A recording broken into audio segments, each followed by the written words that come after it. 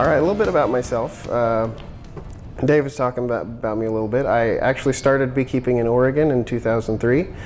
Right after high school, I decided that I was going to be a commercial beekeeper. We had a commercial beekeeper down the road, and I would stop by there periodically and talk to him, and I thought that was a good plan. So I started researching, which I recommend everybody do when you get started beekeeping. Go check out everything, because it's really a bad time when I had a good friend from church, like a good friend, like someone who I go over to their house and eat their food and see at church every week, and she comes to me one morning at church and says, "Hey, my bees are going to be here on Tuesday, could you help me install them?" And I said, this is news to me. I'm a experienced beekeeper. I could have really helped you get into this and maybe help you with your decisions getting started. And you know, I consider myself an educator. That's what I want to do. So I went over and helped her install the bees, and came over and helped her a couple times during the year, getting her bees started and learning how to keep bees. But come October, she called me and said, "The bees are dead. Come get the hive, you can have it." And I don't want to see that. And honestly, I don't want your hive, because it's 8 frame and I have 10 frame. So I have patterned everything that I do in order to educate the new beekeeper, especially. Old beekeepers don't need any education, they know everything. So I'm trying to help new beekeepers get started so that they can be successful. And by successful, I don't just mean keep bees alive. I mean keeping bees and keep enjoying what they're doing. So if that means following an alternate model, a different way of keeping bees, I'm into that. If you're the type of person that never wants to get in the hive, you just want to have like a log in the yard with bees in it, that's great. We can do that too. There's no reason why you have to stick to a specific style, and there's no reason why you have to go with Langstroth style hives either. There are a lot of hive options for people who are looking to keep bees in a different way, but I'll get into that a little bit later. So I started out in 2003. In 2005, I moved to Arkansas. I met my wife. She was working at the Walmart home office there in Bentonville. And so I went out to be with her because I didn't have a great job, and she was going to put me through college, so that was great. I spent 8 years in college, have a master's degree in civil engineering, and can't find a job. So I'm doing beekeeping. I've been beekeeping this whole time as a hobby, even more than a hobby. So when I was unable to find a job where I am now, I thought, why not try and expand with my beekeeping and teach other people what I know and what I'm doing. So this picture right here is from Colorado. We moved to Colorado, where I was working as an engineer for about a year. You can't really tell, well, you can tell. You can see the sand. This is basically a desert out in the middle of Colorado, north of Denver. And once a year it looks like this, but the rest of the year it looks like that. So a lot of mice get into the hives. I like to say that I developed mice-proof bees. I don't even remember how many dead mice I found in the hives. The bees would just kill them. So that was interesting. Then after I worked there, I moved back to Oregon, in my hometown, where I have my family. I started volunteering to do talks like this, started developing talks, developing methods for people to get started keeping bees and stay keeping bees. So that's why I'm here today. This is my first full day event. The most I've done before is 2 hours at a time. And I apologize for my voice. I came down with a light head cold a couple of days ago before I got on the airplane. And so I'm trying to take it easy with my voice and not overdo it, so I hope you can hear me. I know I'm a little soft-spoken. I've got some green tea here with Dave's honey. It's very delicious. Hope to keep my throat working.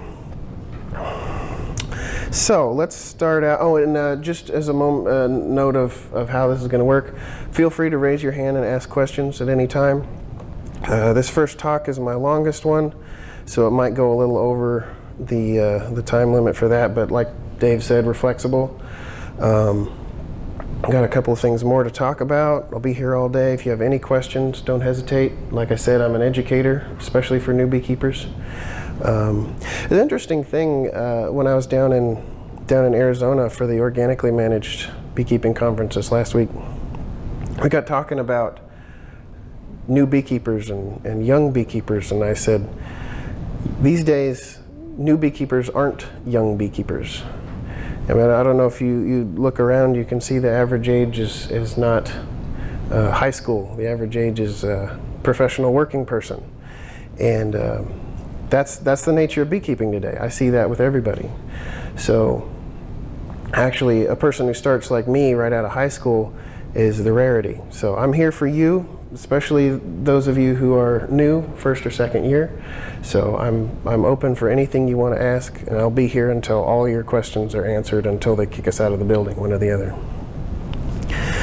All right, my first talk, you'll find I like to come up with funny titles. The first talk's called Let Them Die. The Case for Doing It the Hard Way. So this is my reason for keeping bees treatment free, and the reason why I think you should also keep bees treatment free. If you don't keep bees treatment free and don't have any intention to do so, that's fine. Just listen and see what I'm up to, and if you like it, you can do it that way, and if not, don't worry about it. I'm not here to argue with anybody. I'm not here to try and convert anybody.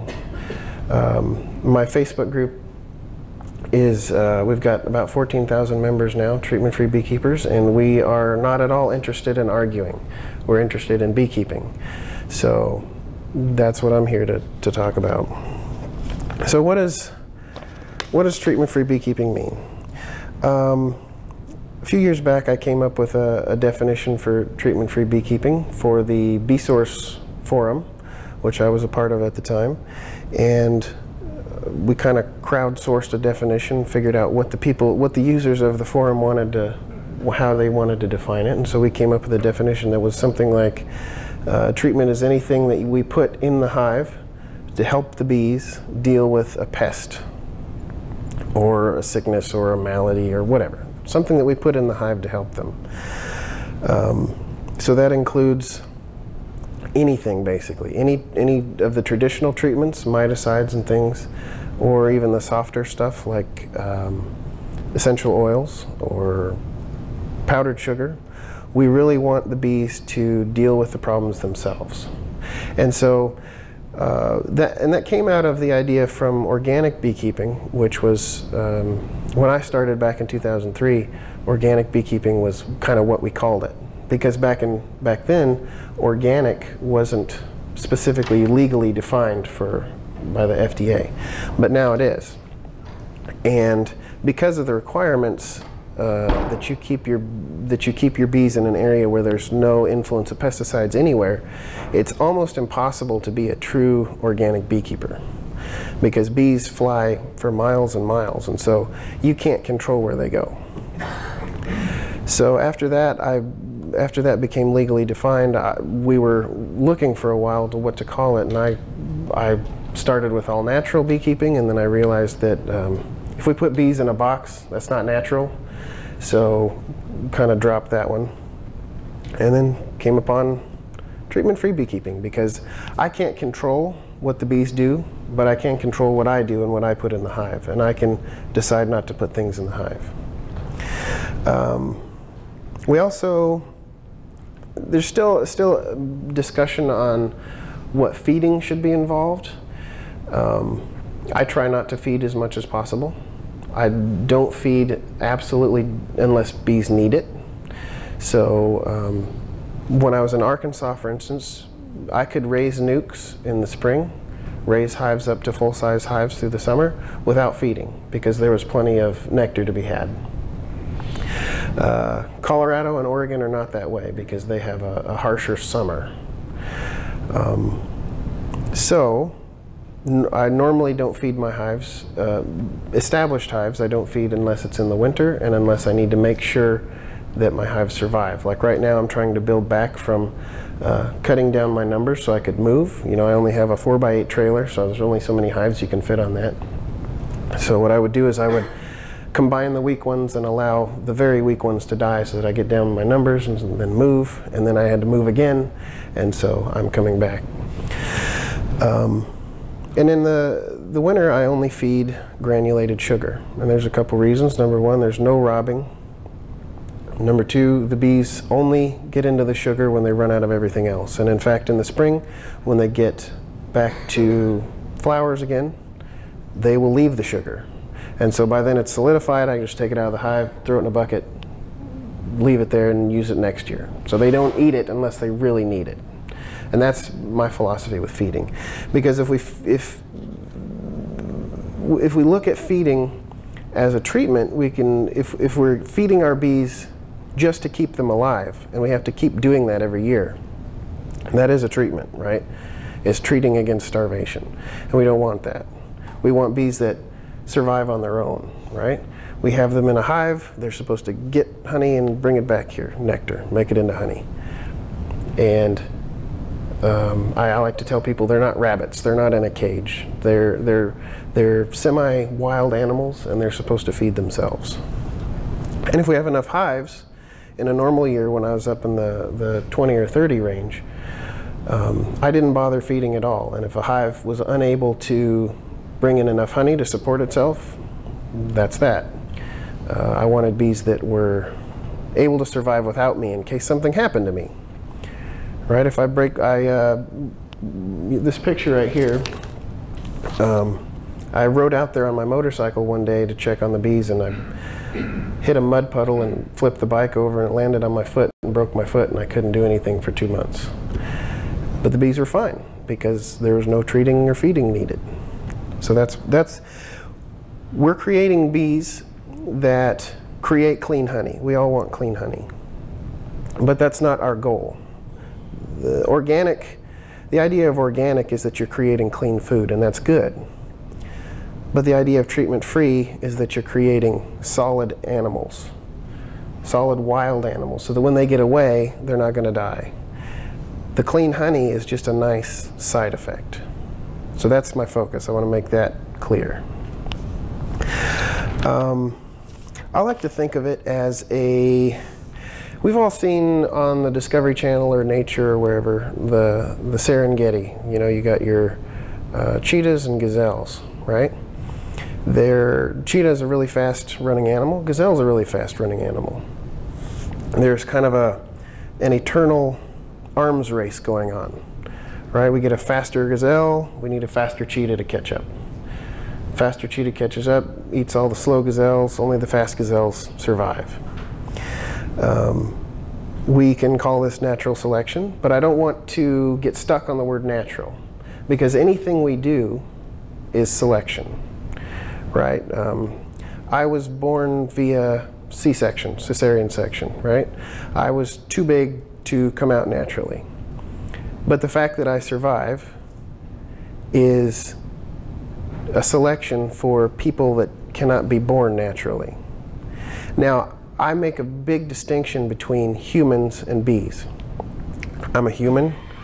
I have little humans that are my humans, and I think humans are important and have inherent value. Bees are insects. They are, some people consider them agricultural livestock.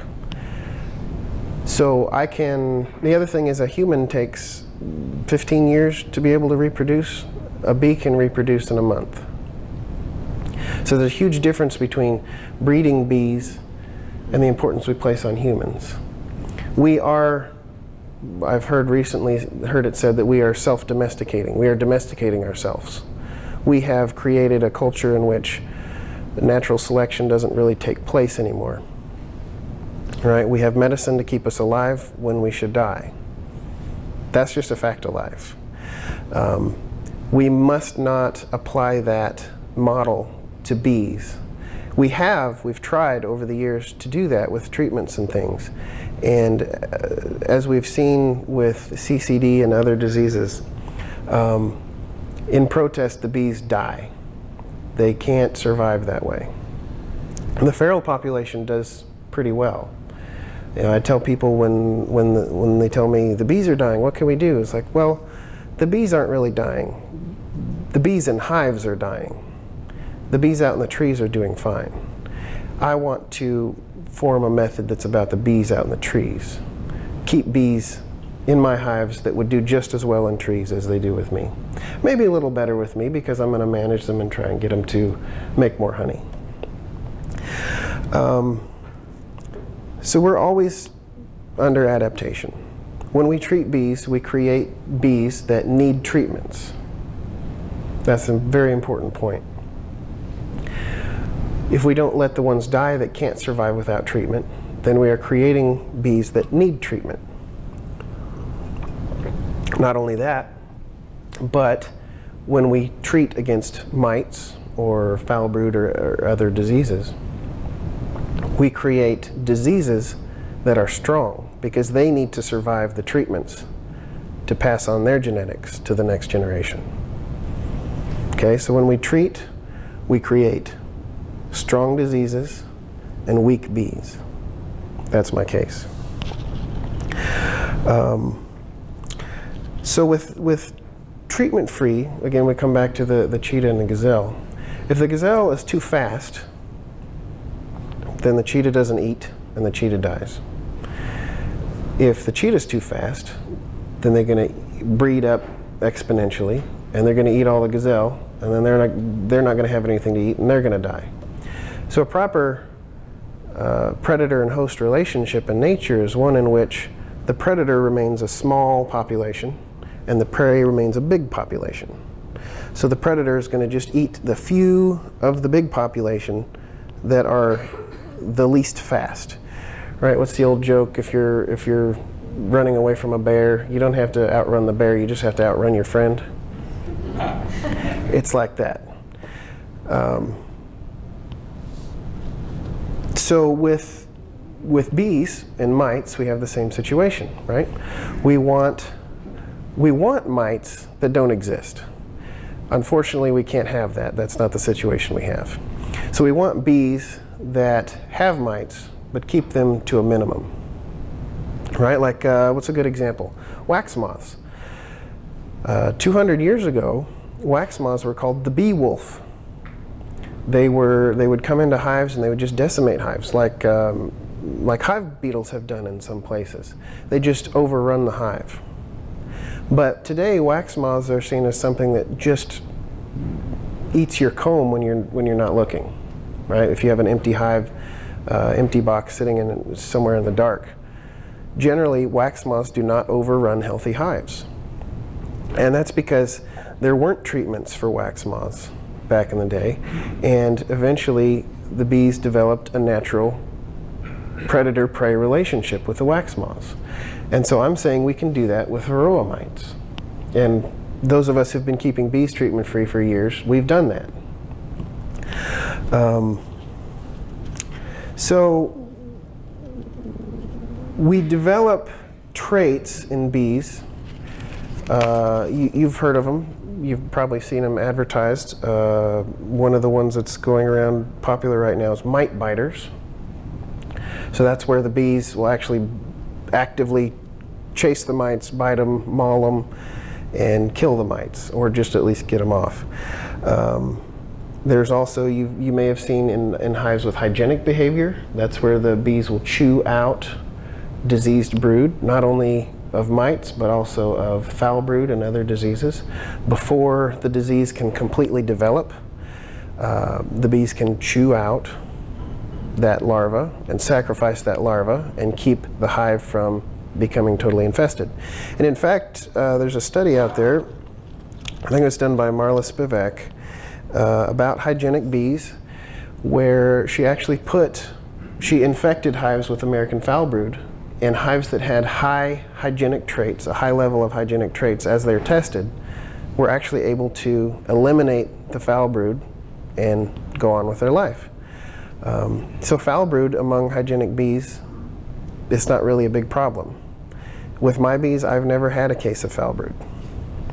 Now, it's still possible. I'm not saying I never will, but it's not a death sentence. It's not. In treatment-free beekeeping, the vast majority of people that I talk to that have been keeping bees treatment-free for years and years have never had a case of foul brood, because most of our bees develop hygienic traits, and so they deal with that. The other things we have is grooming. Actually, I've seen, you'll probably be seeing this in a couple of years, or not a couple of years, pretty soon. I've seen a video of a bee on a some type of fuzzy plant. I don't know, but you've seen plants, some herbs have kind of like hairs on their stems and they're kind of fuzzy. The bee is climbing all around that and trying to scrape the mite off. See, this is a behavior that we've only recently discovered because we don't see it in the hive and we don't wander around out in the woods looking for bees trying to clean mites off themselves. So who knows how long this trait has existed. And the important thing talking about all these traits is I'm not selecting for a specific trait. I'm leaving it up to the bees to come up with the trait to survive. Because when I select for a specific trait, like you've seen breeding programs like in Louisiana, and they do line breeding and artificial insemination, and they come up with bees that have this incredibly stiff trait, like a hygienic trait. But in order to reproduce that on a mass scale, you have the mother queen for that that's holding that trait. That hive will chew out every cell of brood and will be unable to reproduce on its own. So what they have to do is they have to keep putting new frames of brood in there to keep the hive up, and then they'll use that queen to produce other queens, and those queens will have a lesser amount of that trait, and then they sell those as hygienic queens. I don't think that's a good thing to do. It's like breeding milk cows with udders so big that they drag the ground. It's not useful. And same thing with turkeys. You know, today's turkeys that you'd buy for Thanksgiving or Christmas, they all have to be artificially inseminated because they've gotten so big that they can't mate on their own. I don't want bees that are like that. I want bees that if the end of the world happens, if it hits the fan and humanity comes to an end, I'd like bees to still be around. I don't want them to be treated such that when we all die off, they all die off too, because they're reliant on us to survive.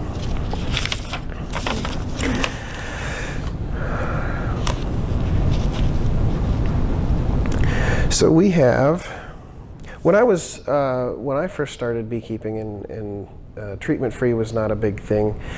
Michael Bush has been here before, and when I started, he had just finished his first winter where he didn't lose all his bees, so he was just, he's got 43 years of beekeeping experience, but he was still losing bees up until 2002. When I started back then, the idea of keeping bees treatment-free was anathema to a lot of people, and it still is a little bit, but people invite me to do this now, so it's getting better, obviously, and Michael Bush as well. They told us that there were no wolf-resistant sheep. You couldn't develop wolf-resistant sheep, so you can't develop mite-resistant bees. Well, I eventually figured out that that's not exactly the case, is it? There are wolf-resistant sheep. They climb up mountains and have their babies where the wolves can't get to, or they have these big horns and they can butt things and defend themselves. But what's happened over thousands of years is we've taken these sheep from the mountains and we've domesticated them. We've bred them for long shaggy wool so we can make clothes.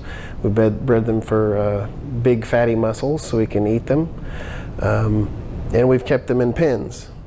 And so the wolf can get into the pen fairly easily and kill the sheep.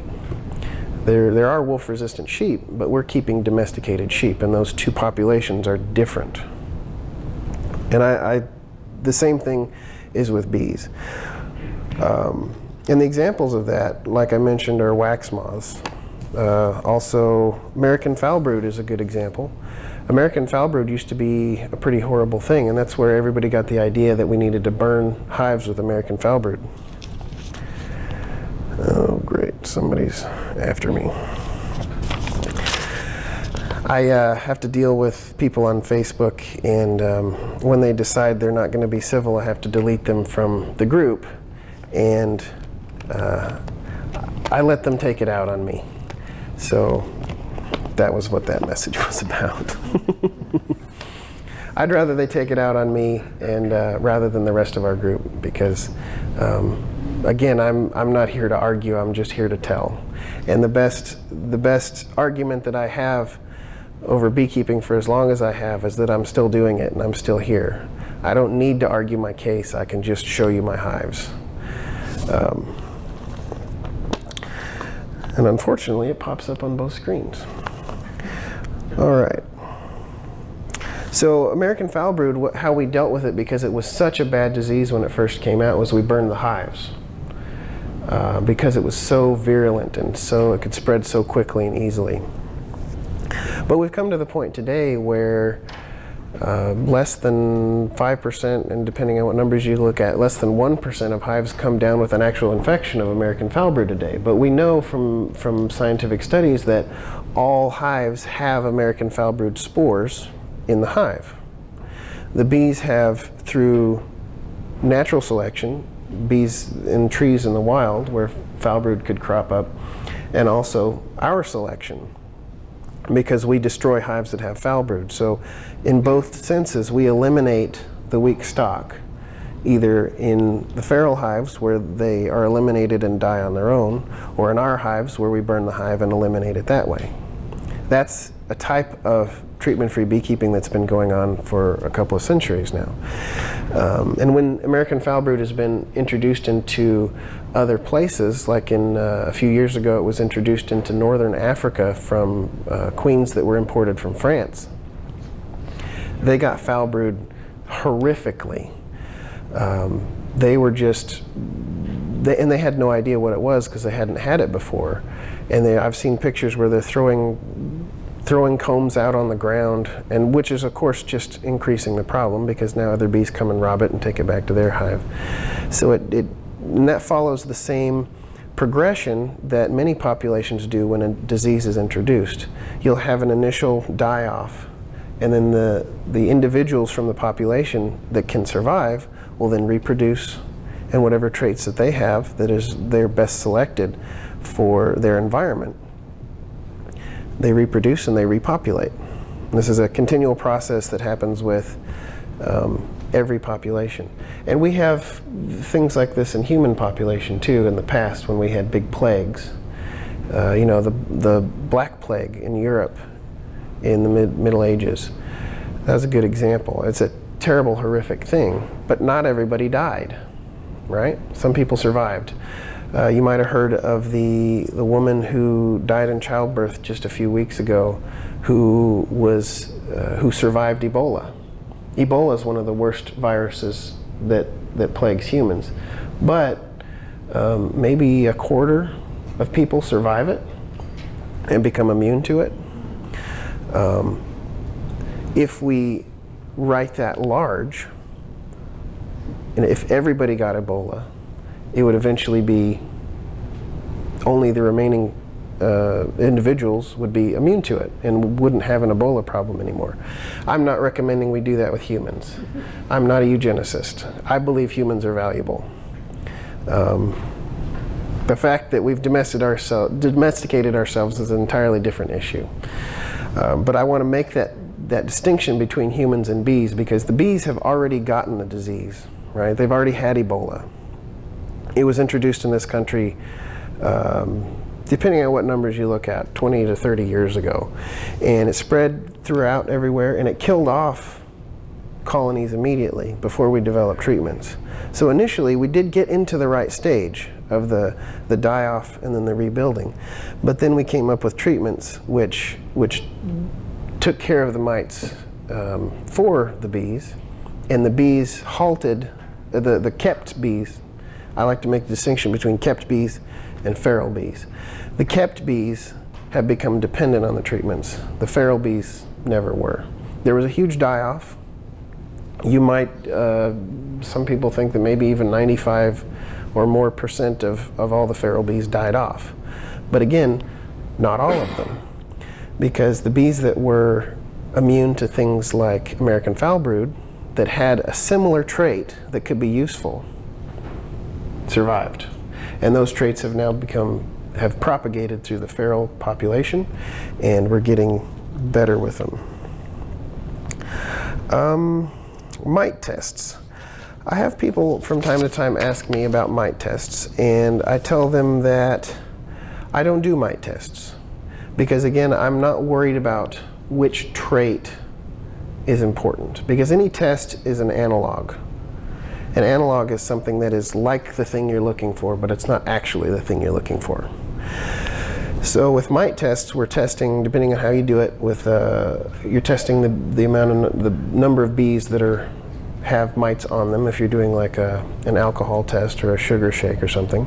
Or if you have a sticky board on the bottom of the hive, you're testing the amount of mites that fall off the bees and land on the board. These are one way to check how many mites are in your hive. But ultimately, because of the mite's life cycle, you don't know how many mites are in your hive. Right? You have mites that are in the cells, you have mites that are on the bees, you have mites that are crawling around, so you don't really know. So there's no specific threshold that bees can survive with mites. Excuse me. I see a lot when dealing with people who are trying to treat based on a mite load is better than just treating prophylactically, because it's the same thing with antibiotic resistance. When you treat with antibiotics all the time, whether it's needed or not, you develop resistance. You're going to develop resistance eventually anyway, but you develop resistance quicker when you treat prophylactically. So people think, okay, I do a mite test. How many mites should there be before I treat? It's a good question. However, the number that's given is a number that I've found that most treatment-free hives can survive. I had this one hive in, I think, 2011, and it was a good hive throughout the year, was fine. So I came to my final fall inspection in November and was looking through all the hives, make sure everything was ready to go, getting them battened down. And this hive, I opened it and I had never seen so many mites in a hive in my life. I could see bees crawling around with mites on them. I could see mites crawling on the comb all over the place. I looked into the brood and I could see mites in the brood, like there was mites. And I thought, well, I'm a treatment-free beekeeper. This hive is a goner. The other 10 look great. Just close it up. Don't worry about it. We'll take it apart next year, and no problem. I had one hive die that winter out of 11, and it was not that one. I was absolutely amazed, and that hive went on to do some good work that year drawing comb. The problem that we find is that our decisions on what is good enough, or the number of mites that's good enough, really has no bearing on what the bees can handle. Right, one of the things that I'll talk about later when I talk about small cell beekeeping is that with small cell beekeeping we shift the burden of the mite predation over to the drones. And so the total number of mites in the hive doesn't change. In fact, it'll probably increase because mites can reproduce better on drones than on workers. But because the drones are the ones taking the hit, the hive can go along just fine. You can lose half or more of the drones and it's not going to bother the hive at all. You'll still have plenty of drones to go out and mate with queens. So if I can have a hive that's gentle and productive and other traits that I like and just be dripping with mites, I don't mind. That's fine. They can have an incredibly huge mite load and they'll do just fine. Generally, the bees keep the mite load down, and hives that are productive generally have a low mite load because they're keeping it under control and they don't have to deal with the problems. So, but that comes back to the point where I leave it to the bees to figure out, and I don't worry about the details. My voice is going. I'm good though, it'll be fine. So let's go back to the antelope and the cheetahs again.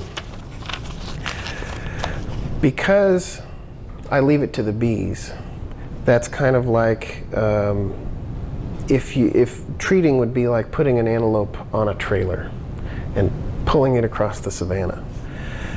You're going to outrun the cheetah, no problem, right? The cheetah can run 70 miles an hour, but can only do so for a few seconds. The gazelle can run 50 or 60 miles an hour, but they do it in zigzag, right? So we're dragging the gazelle across the savannah on a trailer. You're going to outrun the cheetah, but that gazelle is going to be in no shape to outrun a cheetah if you get a flat tire. And that's what we're doing with the bees. I just like to give a few examples. You can kind of see it in your mind. So we don't objectively know that less mites is going to result in a more healthy hive. And so that's why I don't worry about mite tests. You can, if you're specifically trying to develop resistant bees faster, you can worry about mite tests. Because you're, like with foul brood burning the hives, you're eliminating the weaker of the species, the weaker members of the species. But I don't like to do that because those hives might have more rare traits that allow them to survive with a lot of mites that others don't have. So what I always like to make these as much practical as we can. So if we're starting out treatment-free beekeeping, what are the things we want to keep away from? Right, the things we don't want to do, the things that are almost guaranteed to cause failure. I want to tell you about those ahead of time so that you don't make that mistake moving forward.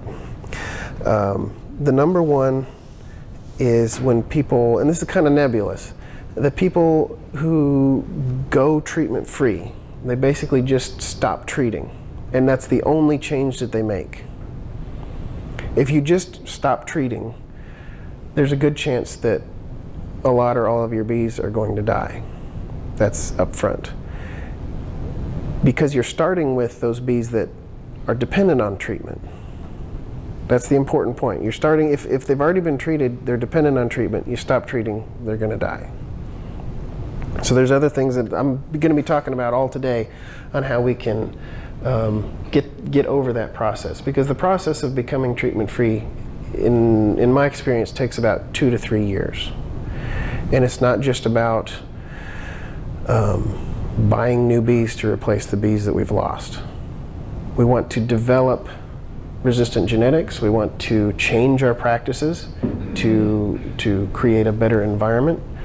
And we want to unnaturally increase the number of bees that we have, so it gives us a greater chance, gives us more rolls of the dice to get bees that have the right number of traits, the right combination of traits at the right levels to allow us to be treatment-free and with a natural loss rate. That's something I think is very important for people to understand. We often deal with a false dichotomy between treating saves bees and treatment-free kills bees. That's not how it works. Bees die naturally anyway. The natural average loss rate in a year is somewhere around anywhere between 10 to 30%. Average. If you get a bad year, a bad summer with no honey, no nectar available to make into honey, you're going to have a higher loss rate in the feral colonies. And you'll see that when I talk later about swarm catching. You'll see that the following year when you're catching swarms and there aren't as many swarms because a lot of the less able colonies have not made it, or the colonies that are in too small of a cavity to store enough honey for off years have not made it. So that's important to realize.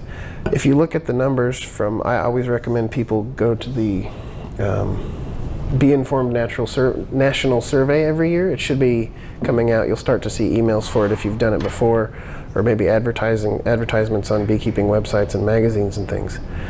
Go in there, if you get the opportunity, give your input, talk about, there's a loss survey and there's also a management survey, and so you can give all your management techniques, and they take those numbers and they figure out what things work, what things don't work.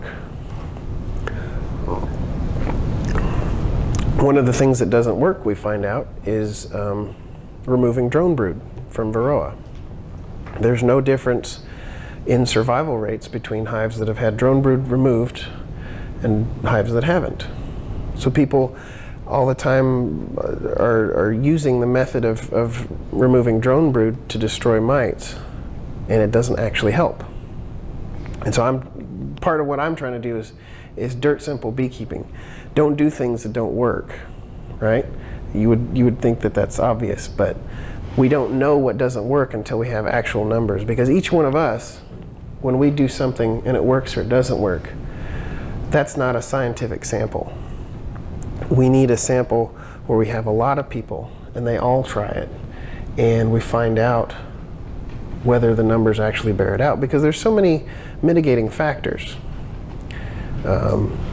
We might have a hive that doesn't survive because a skunk gets it and eats the bees, and it becomes weak, but we don't notice. So unless we know from a broader sample, we don't really know what works and what doesn't. What time is it? 9:46. Does anybody have any questions before we go on? Again, you can interrupt me at any time. Yes? I related to feral bees, because it was my understanding that there really isn't a clear understanding of what the state of feral bees is now. Where do you find out more about the current state of feral bees? Feral bees is going to be totally dependent on your area. So I can't tell you about feral bees in your area. From what I hear from Dave, there are plenty of feral bees around here. The only way to tell is by doing swarm trapping, which I'll talk about later. And if you're finding swarms and bees in areas where there aren't kept bees, where there aren't hives, then you know that those are feral bees. And typically feral bees can, if you catch them and put them in a hive, they'll survive without treatment, no problem. Because they've had to over the last 20 years. If you catch a swarm and it crashes from mites in October, then chances are good that that wasn't a feral hive. But if you talk to people who do a lot of backcountry sort of things and come across feral beehives, you can get a good cross section of what feral bees are available. Really, scientists are actually only exclusively studying feral bee populations that get reliable data from. Tom Seeley studied a little bit, yeah. I can't cite the studies for you, but yeah, Seeley's done a lot of really good work that is kind of off the beaten path that you can learn some interesting stuff. When I'm talking about catching swarms later, there'll be a lot of his information from there. Yes? I have a quick question, which may possibly be answered later talk, at which point I'll say, fine, we'll do it then. Sure. It seems to me that the no-treatment beekeeping doesn't maximize production, so you might see that the commercial growers don't want to do it. I don't know whether that's true or not. It just might be a statement that would be made. And at the same time, it's fairly obvious to me that it does minimize the amount of work that's done. And so that might also be an argument for the commercial growers to do it. And I'm just wondering whether you have an opinion about which of those statements is most true, or is it reasonable for commercial growers to be switching to no treatment because even though they get less honey per hive, they can run more hives with the given amount of hours per week? Yes, that is an important issue to address, and we do have a difficulty with that today, especially with the commercial migratory beekeepers that go out to almond pollination in California. As far as I'm aware, there are no treatment-free beekeepers that go to almond pollination. And I believe the reason for that is because bees are not meant to move, right? if you have a population of bees, they're going to be in trees here and there. And unlike Lord of the Rings, trees don't walk, right? They stay in one place. And so what that allows them to do with disease is absorb disease much more slowly than in nature. They would absorb disease much more slowly and develop resistance in a more measured manner than when we have the commercial bees. Because what happened when Varroa was introduced in this country, millions of beehives are trucked from all over the country into California. I guess you guys are backwards, so I should say this way, California, every year. And so what that does is that concentrates the disease and the disease vectors and things that spread into that one area. And then all those bees are then redistributed back into the country.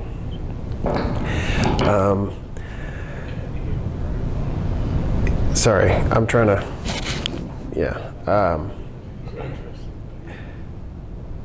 So I don't know of any treatment-free commercial migratory beekeepers. There are quite a number of treatment-free stationary beekeepers who are making honey, wax, and selling bees. So some good examples of those are D. Lusby in years past.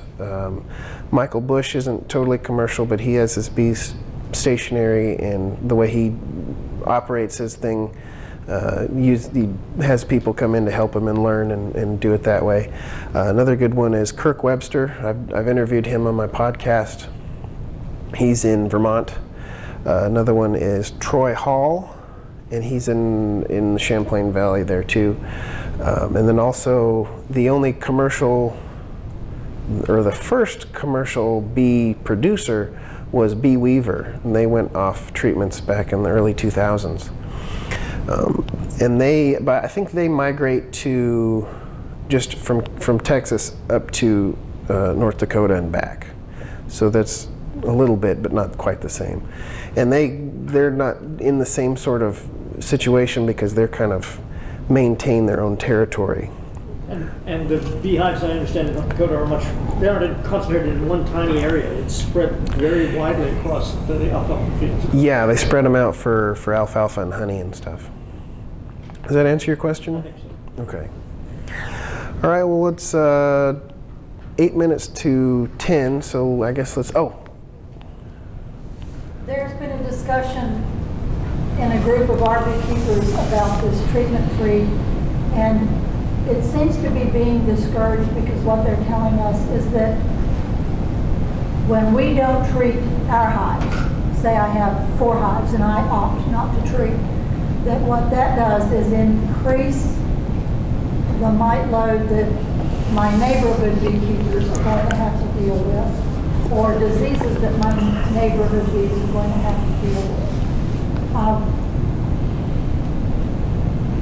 How can I nicely say that, natural selection is the best way to go without hurting anybody's feelings, or, just state facts and let it go at that and let them deal with it, or have angry neighbors, or, where do we go from there? Well, the best way to talk to your neighbors and friends is, first of all, be gentle and deferential and don't call them names. That's always a good start. But what you've lit upon there is what I call the mite bomb problem, because that's one of the biggest pushbacks we get. If you don't treat your bees, they're going to have huge mite problems. They're going to start crashing from mites in the fall, and they're going to become a mite bomb, right? And that hive's going to die out, and the other bees are going to come rob it, and they're going to carry the mites back to their hive, right? Many of you have heard this. I see lots of people nodding their heads. Firstly, after you've developed treatment-free bees, or you've gotten treatment-free bees from someone else and incorporated them into your yard, or you've started with, as I recommend, starting with swarms, feral swarms, bring them into your operation. Those bees don't have huge mite problems. I haven't lost a hive directly from mites in 10 years. It's just not a huge problem anymore. So my hives typically don't die during winter when they do die, they'll die later on in the winter, and the bees aren't flying to come rob the hive. And by the time the hive is robbed, the mites are all dead, and so that's not a problem. What I do say is that those mite bombs are actually a product of non-resistant bees swarming out and finding a spot in a log or a house or somewhere. So really, unless you can treat all the bees, all the feral bees, which you can't, there's no way you can control mite bombs. And really the source of them is treated bees. On another note, I have not seen any conclusive evidence that mite bombs actually happen. When a hive crashes from mites, many of the mites are lost or die, because if we go back to our predator and prey relationship, when a predator kills all the prey, it collapses and dies itself. That's not a balanced relationship. Excuse me. And there's one more point that's important.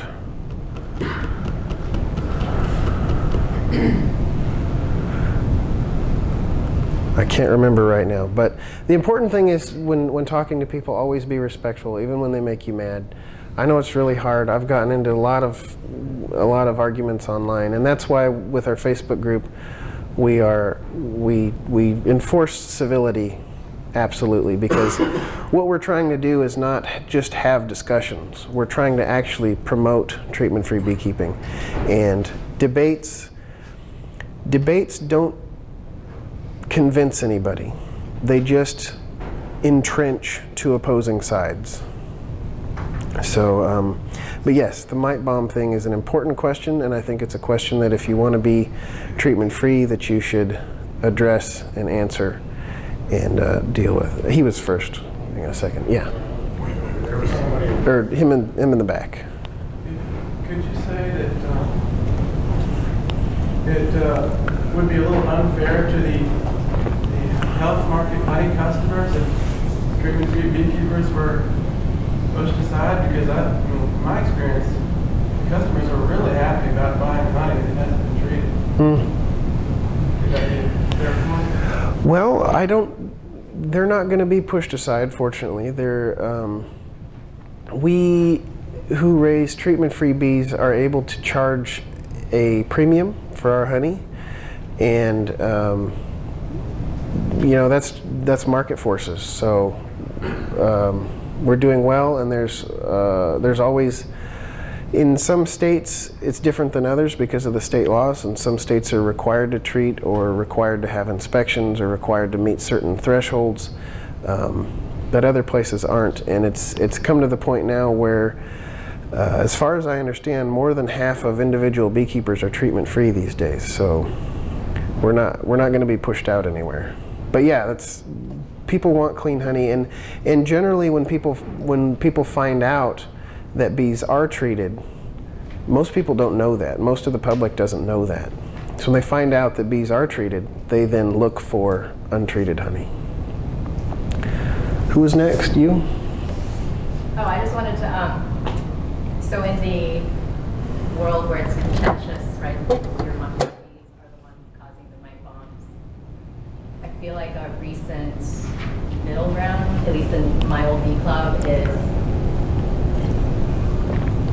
do a sugar roll every month so you have numbers, and then the part where everyone agrees to disagree is what you then do about it, but to track your numbers. That's very good. So I know that I was talking with Rebecca Masterman, who's in the bee lab, Marcus Spivak's lab. They've started doing that. They've been doing monthly mite counts for like the last year and a half, 2 years. And so she did have some like hard numbers, evidence that looked like lateral transmission, like what a mite bomb would look like, because like the previous month there'd be low numbers and then suddenly there'd be really high numbers in like August, September, and there wouldn't be another explanation for that increase. Like mite bomb might be the best explanation for that.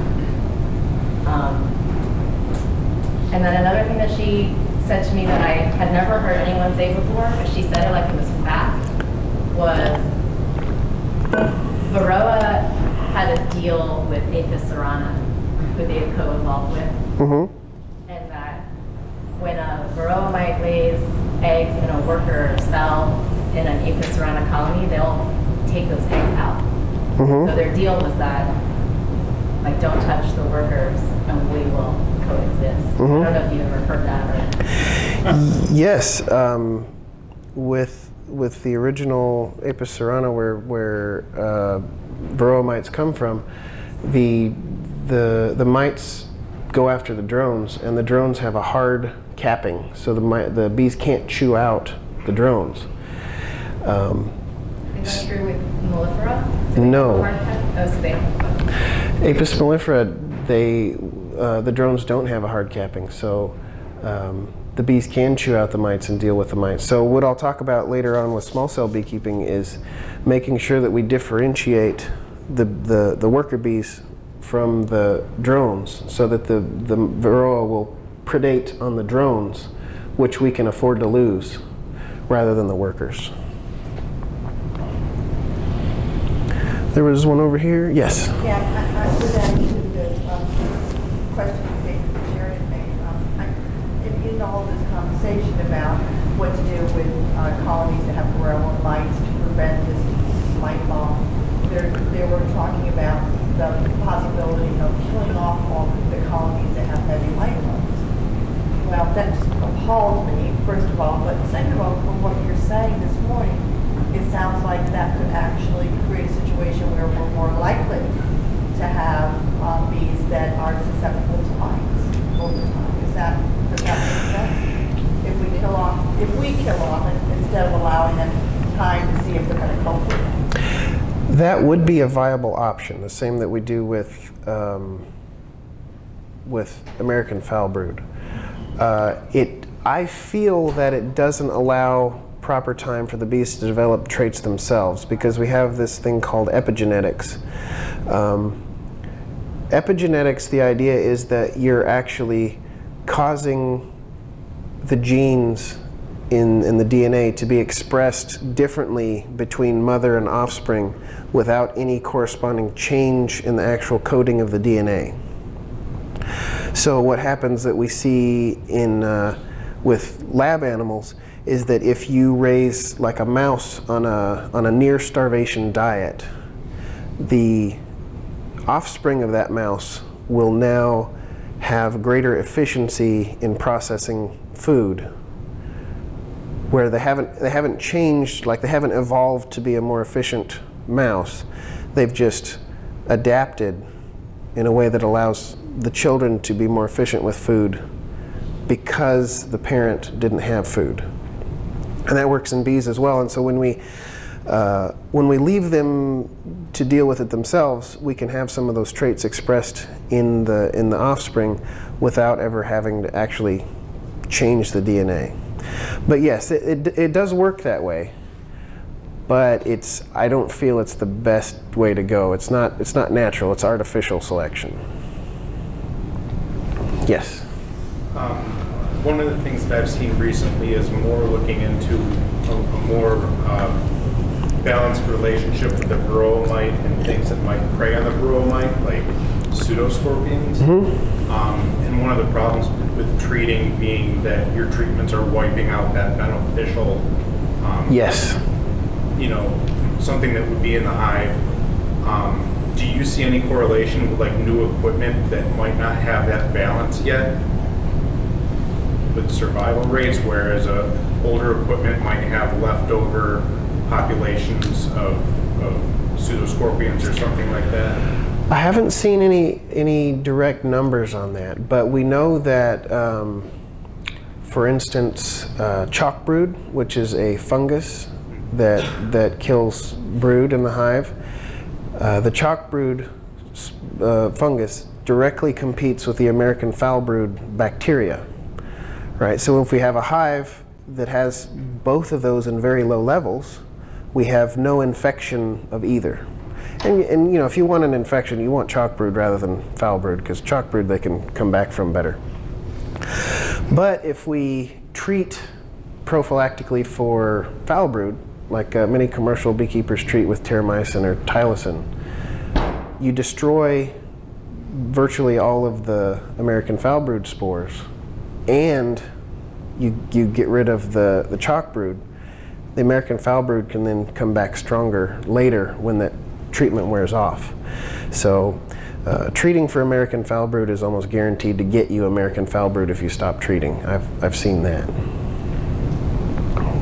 Then back first. What do you think of caging the queen to break the brood cycle? It's kind of like a treatment, but it's almost like the queen. Could that be a step in the right direction? If you're just getting started, then yes. If you're just getting started and you're working with bees that aren't resistant or hygienic or anything, doing splits or caging the queen, breaking the brood cycle to give the bees a chance to develop those traits is a good idea.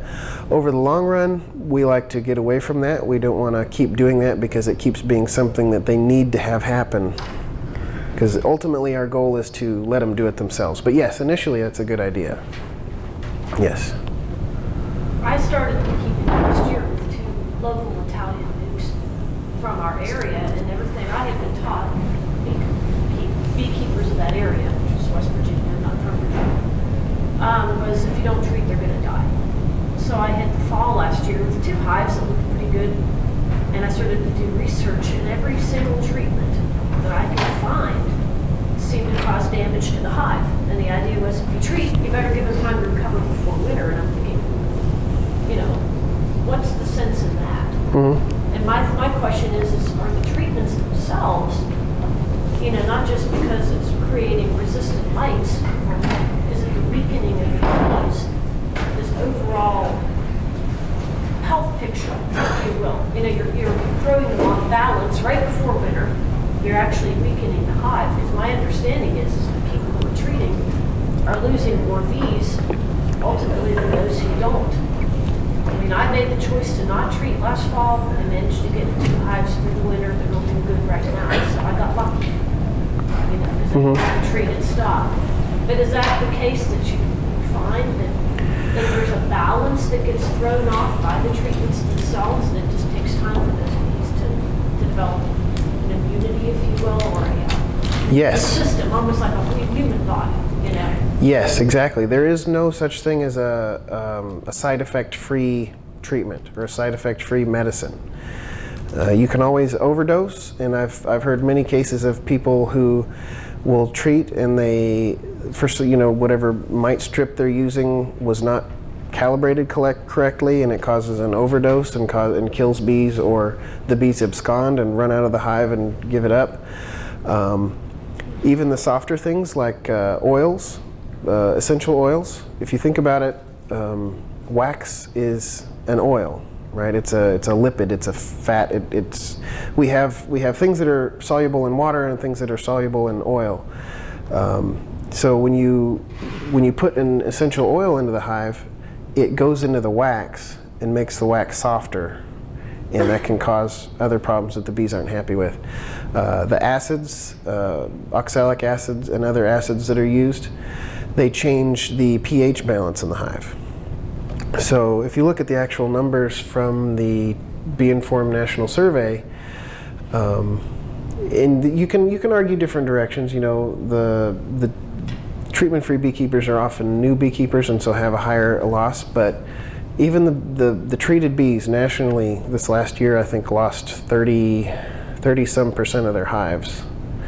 Untreated bees lost 40-some% of their hives. So it's not a one or the other situation. At the worst, it's a bad, slightly worse. But again, you know, there's more than half the bees are surviving, and that's good. We can work from those and bring down the other side. Yes. Just now looking into, I guess, treatment, or you're talking about essential oils, but the ones using hops. And I grow hops. You're from the Pacific Northwest, which there's huge hop farms there. Yeah, there is. Is there any evidence of bees that are near like hop farms that, even though they would be self-treating, basically, you know. If we put it on pots or whatever, like a pot. I don't know of any, go ahead. Yeah, I mean, we're making a treatment out of those. But is there any, you know, looking at the evidence of bees that are kept near hot farms that are basically don't need treatment based on them visiting those plants? There is no direct scientific evidence that I'm aware of, no studies that have been done on that. We do see a lot of people who plant various things in their gardens to try and help with bees, and we have no problem with that. If you want to do that, that's fine. But until we show some objective evidence. And the other thing is that if the bees are self-medicating, and there's some people that say they are, good for them. But when we take something like oxalic acid or thymol or hops that grow naturally and we super concentrate them and put that in a hive to kill mites, that's unnatural, right? So we are trying to leave it up to the bees to do those sorts of things. So I encourage, if you want to plant anything around your hives, whatever, go ahead. But we call that gardening rather than beekeeping.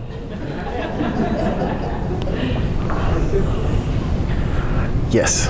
You were talking about, just to keep the gardening, just for a second, you were talking about when they had grooming behavior, they crawled on fuzzy plants. What's an example of how fuzzy? I don't know.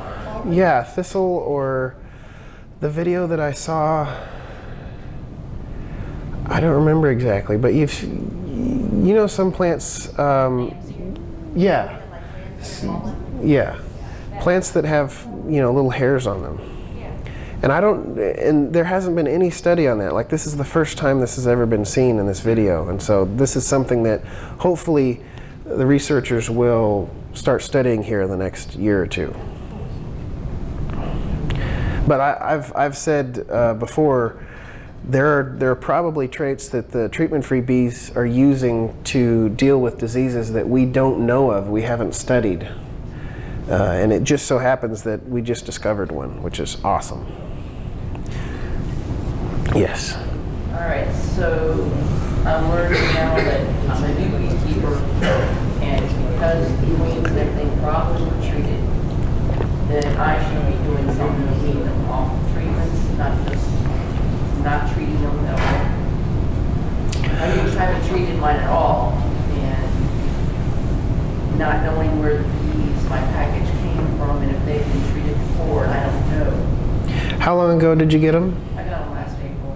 And they're still alive now? Yes. Well, that's good. That's great. Then they broke that cycle if they had been treated, and I'm hopefully good to go. Yes, most of the problems from residuals from treatment stay in the hive when the bees leave, which is why catching swarms is such a good idea. So if they've been treated with antibiotics, that stays in the hive. Any of the oils or any other treatments that are absorbed into wax, that stays with the original hive. So you don't have to worry about treatments following the bees along. What you do need to be concerned with is the genetics. So that's, if they've survived through the first winter, then you've gotten over the first big hurdle. And so now what you would do would be to increase those and give yourself an extra roll of the dice this coming winter. And that's what I'll be talking about with expansion model beekeeping next. Yes? Our question brings up one, if you don't get a package that leaves everything and you get a nuke where you're going to get 5 frames out of that original hive, how much are they bringing in as far as treatment if you're trying to get away from it? It all depends on where you get the nuke from and how fresh the comb is. If you were getting a nuke that had been treated with antibiotics and you're planning on not treating with antibiotics, that could be a problem. That would be the most likely thing to go wrong. You would catch American foul brood or European foul brood. But generally, nukes are on better footing than packages, because you're not starting with an artificial condition with a strange queen and a bunch of randomly mixed together bees. You're starting with an actual hive that's already operating. So that's a better option. Yes? At least according to my notes, you went off your notes. You said if you're going to start with treatment-free beekeeping, these are the things you need to do. And you're going to go into that later on? Yes, I guess did I not finish that point? Things you want to avoid. Things you want to avoid. Failure modes, yeah. Yes, I did skip over that, didn't I? Oh, somebody asked a question and I never got back to it because I was right at the end of my talk. So, yeah, let me just tell you before we take a break, the rest of that list. Number one was just stop treating and do everything else the same. So that's a common failure mode. The other one is just replacing your bees every year with packages. Every year, if they die, just buying new packages, because what you're doing is you're repeating what you did before, and you're going to have the same problem. Okay? And when I talk about swarms, you'll hear about how when you invest that much money in something and it keeps dying, that's really depressing, and it causes a lot of people to give it up, and I don't want that. The next one is not capturing swarms. Every beekeeper should be capturing swarms, whether it's being on a swarm call list and going and getting them out of trees and stuff, or at least using your old equipment that's empty over the winter, setting it up for swarm traps in the spring. You catch some swarms in your area. You're gonna... More about how to set those up? Yes, I have a whole talk on that, yes. Another failure mode is having too few hives. One hive is a bad idea. You want at least two. I recommend more like 3, 4, or 5. Because what you can do is, if you have one hive and it goes queenless, then you're going to be totally at the mercy of wherever you can get a queen from. But if you have 2 hives and one of them goes queenless, you can then add a frame of brood every week to the queenless hive. Eventually that problem will fix itself. And so the more hives you have, again, that's more rolls of the dice that you can be successful with. And the last one is not practicing increase. Everybody should know how to split a hive and know how to, well, again, catch swarms, know how to increase back from your losses, which I'll explain in the next one, expansion model beekeeping. I recommend increasing to get ahead of your losses rather than trying to catch up. So that was failure modes. Any other questions? We'll take a quick break and then come back and go again. All right.